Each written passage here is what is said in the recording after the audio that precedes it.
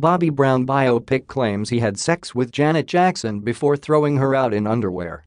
Bobby Brown's new biopic The Bobby Brown Story aired a shocking scene between his and Janet Jackson's characters on September 4.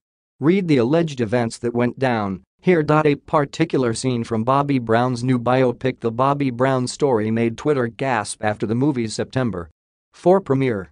During the first half of the biopic, the second part will air tomorrow. Bobby, played by Woody McLean, is revealed in bed post-lovemaking with Janet Jackson, played by Cree Davis. But the bliss doesn't last for long after the two start to fight over Janet's ex-husband from 1984-1985, James DeBurge. Angry, Janet stands up to exit the room, so Bobby says, "You too good to be in my room, then you can get the hell out of here." He then proceeds to throw her into the hotel hallway in just her undies, or so the story goes, which Page 6 originally reported. Understandably, Twitter freaked. Some fans thought the scene disrespected Janet.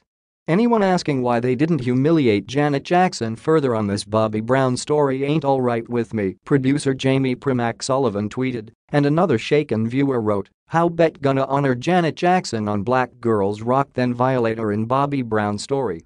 But many other fans were still processing the possibility of Whitney Houston's ex dating Janet.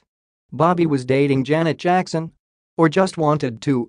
I need answers, activist Brittany Packnett asked. Bobby had already answered that question in his 2016 autobiography Every Little Step, in which he claims to have dated the Escapade singer. Radio host Charlamagne Tha got is up to date with his literature because he tweeted, "Bobby Brown smashing Janet Jackson wouldn't be news to y'all if you actually read the books I recommended to you."